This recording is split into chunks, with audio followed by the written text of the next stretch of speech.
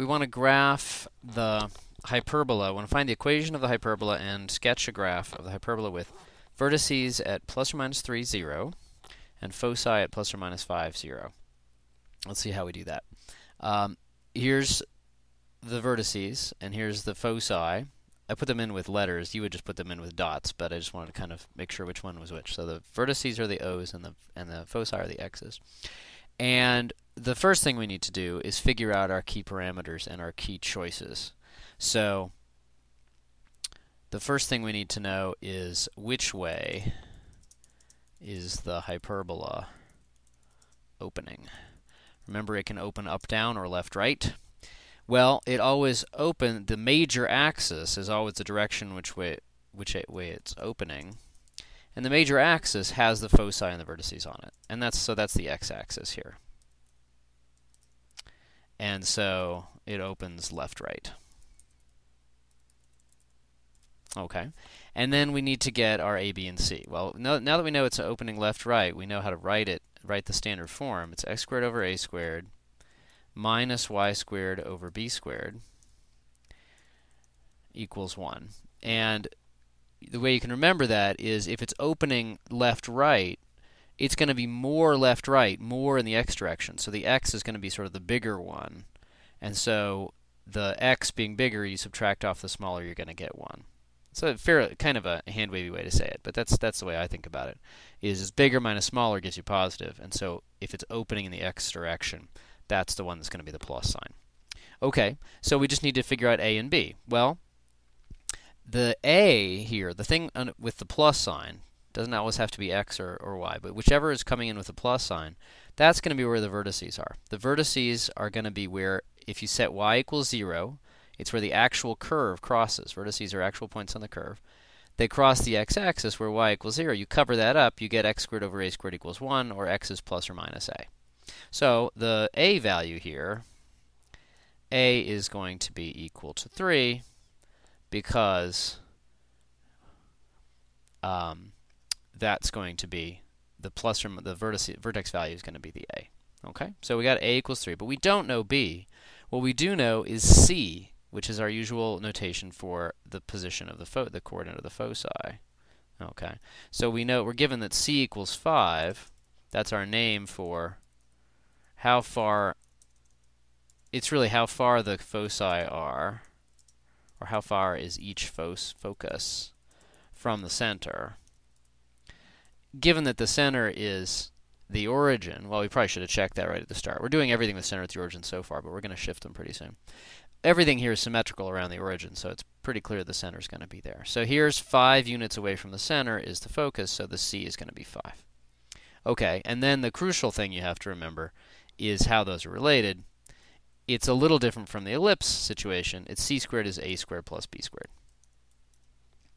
And a good way to remember that is the focus here of a hyperbola, very much opposite to the case for an ellipse. The focus is further away from the center than the vertex is. And so that's why it's going to be c squared is a squared plus b squared, so that the c ends up bigger, definitely bigger than a. Okay, so that's pretty easy. So that's we get 25 because that's the c squared equals 9 plus b squared. Okay, and I picked a really easy example. B is going to be plus or minus 4, but we always choose plus, so b is going to be 4. Okay, so now we're set because we have the equation, and then from there it's really not hard. It's x squared over 3 squared, which is just a fancy way of saying 9, but I'm just going to emphasize the standard form, minus y squared over 4 squared equals 1. A equals 3, b equals 4. Now we're back in the situation where, in the other video, where we just start drawing the box. We draw the box that's going to lead us to the asymptotes. And so the corners of the box are just plus or minus 3, comma plus or minus 4. So here's the 4 new points we plot. You don't have to make them x's. You can just make them dots. And so those are going to be the corners of the box. And so let me show you the box. Now these should be segments. This program doesn't draw line segments very well. So, or I don't know how to make it draw line segments very well. So you would just draw the box here. Okay.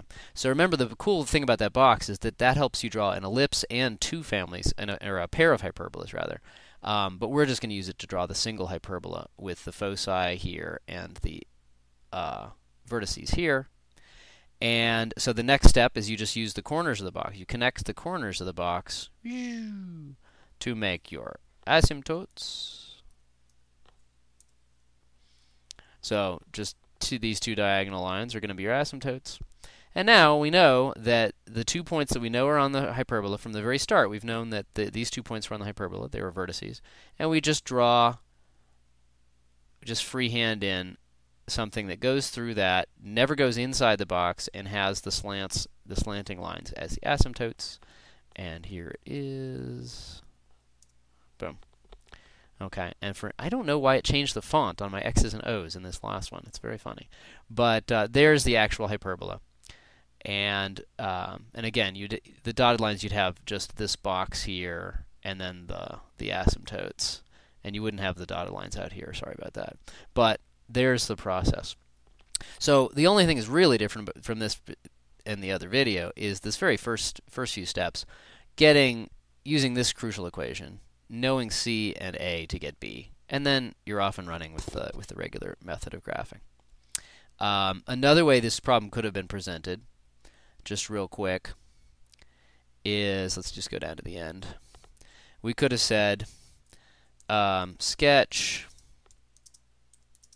the hyperbola, if I could type, it would be helpful, with, let's say, given the vertices still, given the vertices plus or minus 3, 0, and asymptotes. They could have given the asymptotes.